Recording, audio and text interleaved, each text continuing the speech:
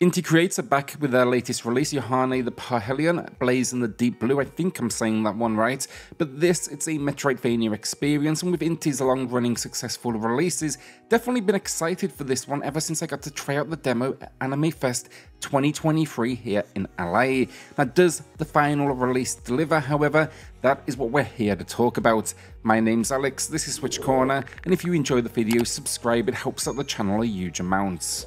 So diving into Yohane the Parhelion Blaze and the Deepblue, it's a game stemming from the lovelive anime franchise. Now, from what I gather, lovelive primarily focuses on a group of teenage girls aspiring to become school idols, with several fantasy-themed spin-offs under its belt as well. That seems to be where this game kind of falls into. Now, full disclosure, I am not familiar with the lovelive universe, so if you are a fan, I'd love to hear your thoughts on whether this anime is a must-watch for everyone.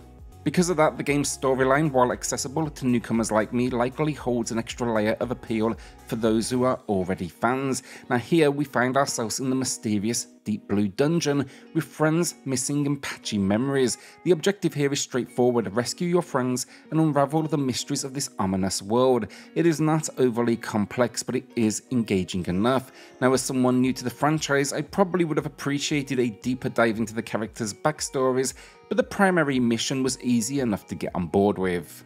The gameplay of Yohane the Parhelion Blaze and the Deepblue can be best described as a fairly straightforward Metroidvania. It follows the classic formula: you explore, face boss battles, gradually unlock new abilities, and then use these to delve deeper into this expansive maze-like world. The map is sizable, divided into themed sections, think like volcanic areas and forests, and definitely adds a nice variety to the exploration.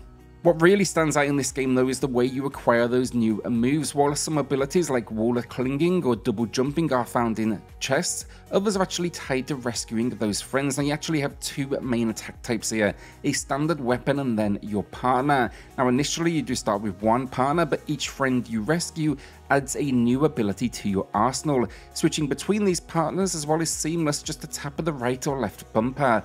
These partners, and they do range in abilities. Some are slow but deliver powerful blows, others can electrocute enemies, and then my personal favourite, a character that rolls forward, allowing you to traverse spiky terrain without taking any damage.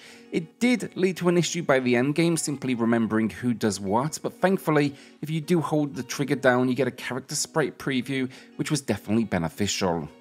What might initially surprise players in Yohane the Parhelion Blaze and the Deepblue as well is the close quarters nature of the combat.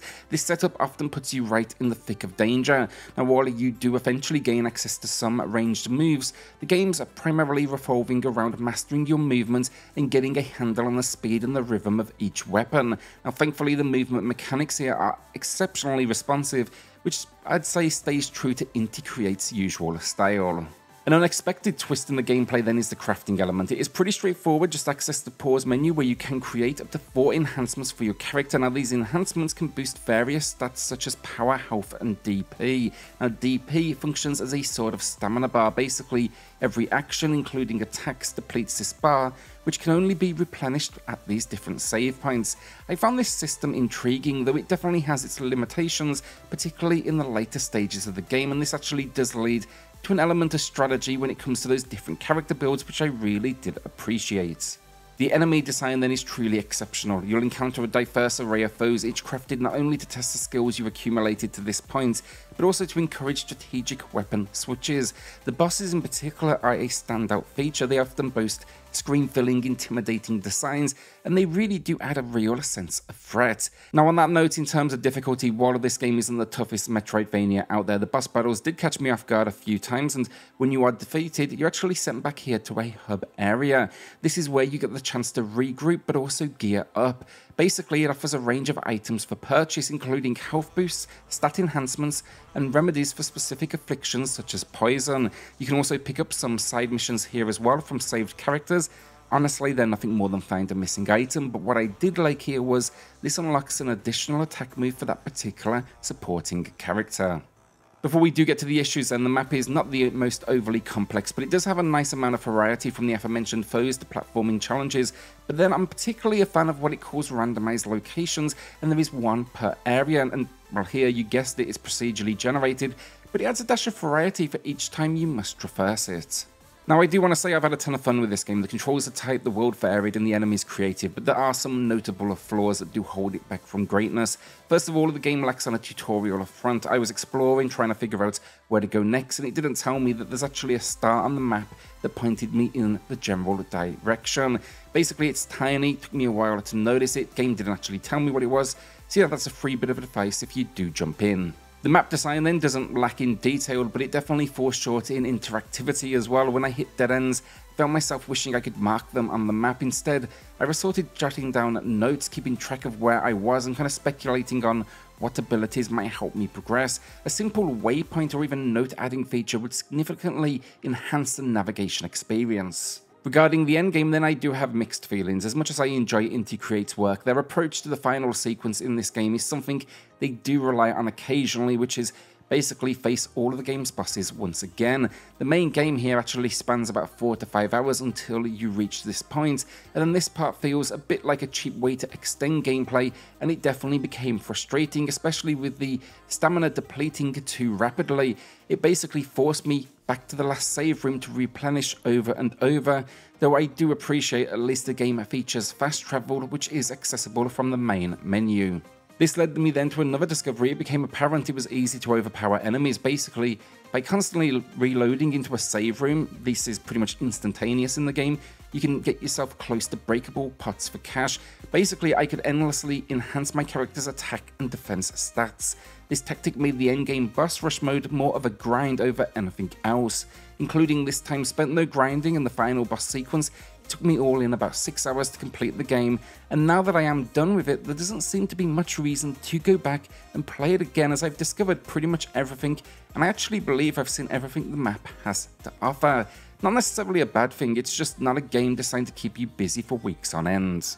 Visually then, the game is a winner. Inti Creates consistently excels in this department. The pixel art is intricately detailed, the backgrounds are stunning, and the animations here are top notch. This includes both the main character and the supporting cast, who just add heaps of charm. Even the enemies are impressively varied, ranging from the tiny to the gigantic screen-filling types.